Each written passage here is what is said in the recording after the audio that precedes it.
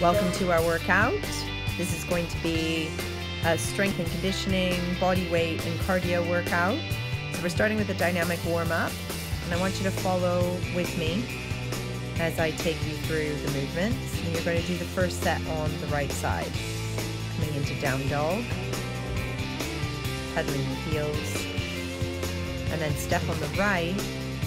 And you have the option as you get a bit stronger, more flexible, to keep your leg up during this one, or you can keep the knee down. So go with what feels right for you.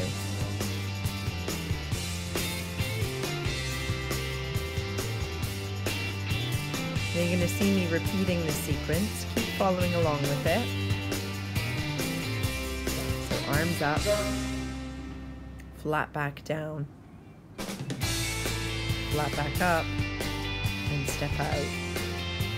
Lowering to the knees, and again, if you get stronger, you can come and stay in full plank and then come back to this cobra position. This is a yoga-inspired sequence. And now we're going to go on the left side, so ignore me here and go on your left leg.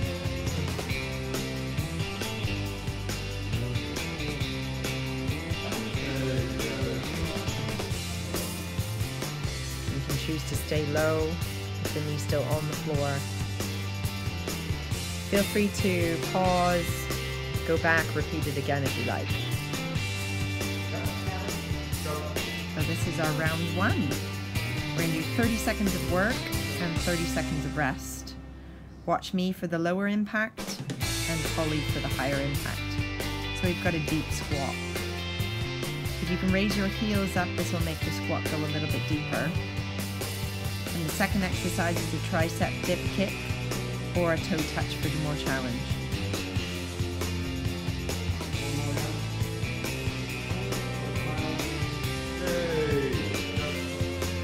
The third exercise is a roll down to a plank or to challenge it at a press up. And go throughout the 30 seconds. Repeat that twice, then you're going to go into your cardio. So we've got jump jacks or step touches, and mountain climbers or mountain climber touches. We're going to do 30 seconds of each, repeated twice. And we've got round two. So this is our lunge, our T-stand rotations, and we're going to finish with a bum toner.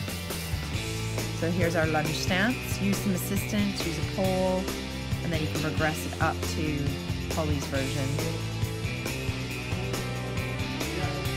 This is 30 seconds of work. T-stand, you can add a dumbbell to make it a bit more challenging. Try and keep your legs nice and connected and tight, reaching away from your body as you do the rotations. Find a mat or a cushion to rest your knee and into the bum toner. So you're going to circle the leg around, tap towards the elbow. You don't have to touch it. Just try and do your best to circle around as you drop the opposite arm. This is it from the front, so you can see the height that I'm doing. So we want you to do the lunge, the T-stand rotation, and the bum toner, 30 seconds of each, 2 times around. Into our cardio section. So you've got the belt kick, or you've got 4 kicks and 4 hops for a little bit more challenge.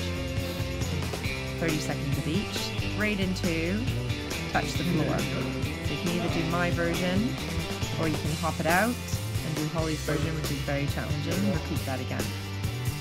This is our round 3. We go up and down planks, into a side lunge, followed by a bridge kick. Same, repeating 30 seconds of each, 30 seconds rest, 2 rounds. Keeping the video going after this,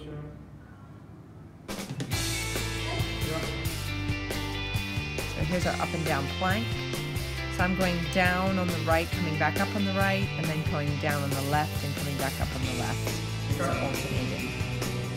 Into our side lunge.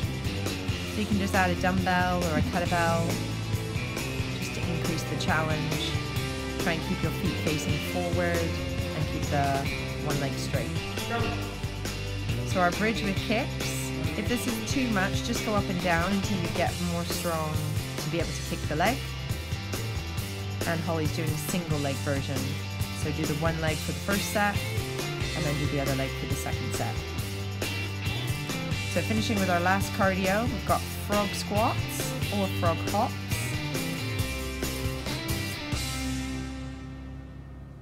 And then finishing with skaters. So skater hops or just skater big steps. So try and do it as big as you can to get as much cardio in a low impact way.